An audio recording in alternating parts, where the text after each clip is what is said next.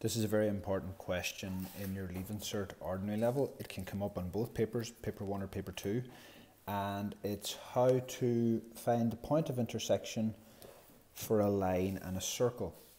Now, we have studied the equation of the line before, and we've studied the equation of the circle before.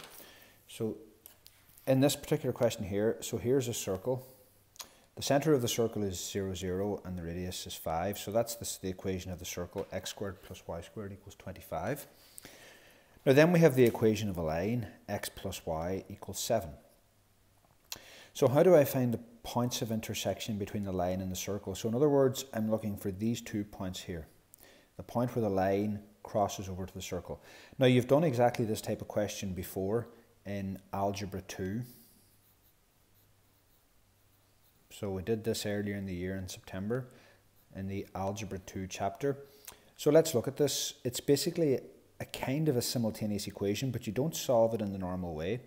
So you have the equation of the circle, x squared plus y squared equals 25. Then you've got the equation of the line, x plus y equals 7. Now, so what we do is, you've probably heard me saying before that you can't solve any equation that has 2 unknowns. So get rid of one of the unknowns. So I have x squared plus y squared equals 25. I can't solve that because there are 2 unknowns. But what I can do is take the equation of the line, and you'll always be taking the equation of the line, and rewrite it. X equals 7 minus y. Now I could rewrite it y equals 7 minus x as well if I wanted. It doesn't make a difference in this question because they're both 1x and 1y.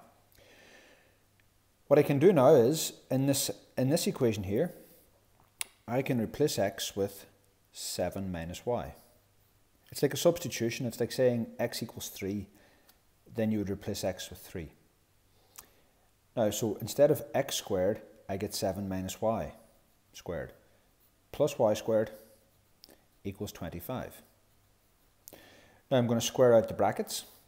So multiply, so 7 minus y squared means 7 minus y by 7 minus y plus y squared. And I'm going to take this 25 over to the left hand side equals 0. So that was just a little bit I used there to get me set up. Now, so multiplying out brackets, 7 times 7 is 49. 7 times minus y is minus 7y. Minus y times 7 is minus 7y. And minus y times minus y is plus y squared. Then I've also got this y squared minus 25 equals 0.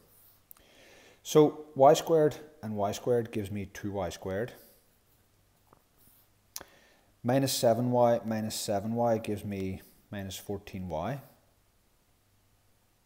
And 49 take away 25 is plus 24.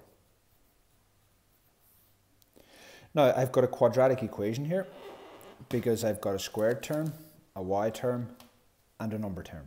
So I'm going to use the minus b rule to find y. So y equals minus b plus or minus the square root of b squared minus 4ac. So this again is from your algebra chapter, and it's from your junior cert as well, so there shouldn't be any bother with this. Now, where are a, b, and c coming from? Well, a is the number in front of y squared, so a is 2.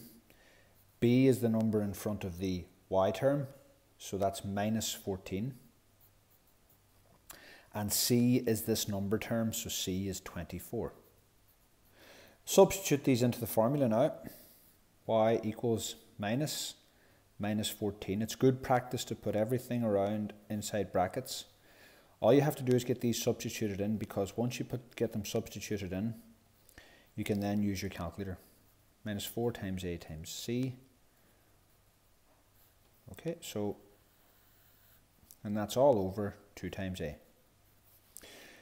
And this is when you put it into the calculator, so you might remember you can put just type the fraction button, and so you're just going to type exactly this into the calculator. So minus bracket minus 14 bracket. Now put in the plus first time and then put in the minus. So the square root of minus 14 squared, so bracket squared, minus 4 times a times c, and c is 24, close the brackets, 2 times 2. Now, so the first answer I get is 4. To get the second answer then, just change the plus, see up here, the plus, delete that and put in the minus. So this is all just revision from earlier in the year. So I get two answers. I get y equals 3 and y equals 4. However, if I have two answers for y, I will have two answers for x. Now remember this equation up here, x equals 7, take away y. Well, I'm going to use that. So x equals 7, take away y. So when y is 4, x equals 7, take away y. So x equals 7, take away 4, x equals 3.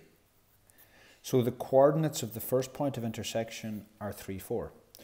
Now when y equals 3, x equals again 7 minus y. Do you know, remember in a simultaneous equation, when you find the value of x, you have to go then and substitute it in to find the value of y. Well, that's exactly what you do here, except instead of having one value of x or one value of y, you'll have two. So then x equals 4 when y equals 3. So that's the first example there. I'll do another one because I know these aren't easy. So here's another. So find the points of intersection. So here's the circle and here's the line. The equation of the circle with center 0, 0 and radius the square root of 50. Now this is the equation of the line. So I don't need to draw out any diagrams, but what I do need to do is take the equation of the line and rewrite it. X equals 10 minus 3y. The reason I find x on its own is because it's just 1x here, it's easier to do. Now, tick down this equation. Now that I know x is 10 minus 3y, I can replace x with 10 minus 3y and square it. So it's just the substitution. Now I'm going to square out this bracket. 10 minus 3y times 10 minus 3y. That's what squaring means. 5 squared means 5 multiplied by 5. So 10 minus 3y squared means 10 minus 3y squared multiplied by 10 minus 3y squared. And I'm going to bring the 50 across. So the opposite of adding 50 is subtracting 50. Now 10 by 10 is 100. And then 10 by minus 3 is minus 30y. Minus 3 by 10 is minus 30y. And then minus 3y by minus 3y is plus 9y squared. Then plus y squared, this y squared, minus 50 equals 0. Add your y squareds together, I get 10y squareds. Add your y's together, I get minus 60y. And add your numbers together, so 100 take away 50 is plus 50. Now use minus b with a equals 10, b equals minus 60, and c equals plus 50. Now when you do that, so when you use minus b and solve for minus b, you'll get two answers for y. Now I'm not going to do it here, but it's just the minus b rule. You'll get y equals 1 or y equals 5. So I've found two values for y, therefore there should be two values for x. So I find them by using this one, this little equation up here. X equals 10 minus 3y. So when y is 1, x is 10 minus 3 times 1. So just substitute 1 in there. So x equals 7. 10 take away 3 is 7. So the first point of intersection is 7, 1.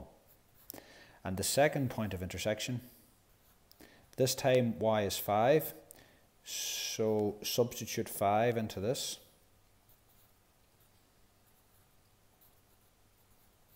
So minus 3 times 5 is minus 15. 10 take away minus 15 is minus 5. So the second point of intersection is x is minus 5 and y is 5.